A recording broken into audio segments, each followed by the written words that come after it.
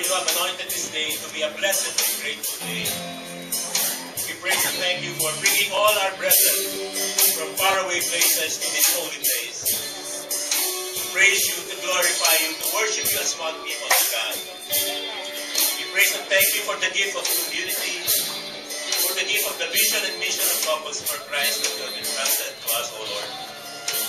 We ask and we pray that throughout this new year, Lord, give us protection, imbue us with wisdom, that we may be able to live out more fully your calling, the vocation that you have entrusted to each and every one of us. Lord God, we ask you to forgive us all our sins. Make us holy, sanctify us, so that we may be effective witnesses of your word to the farthest ends of the earth.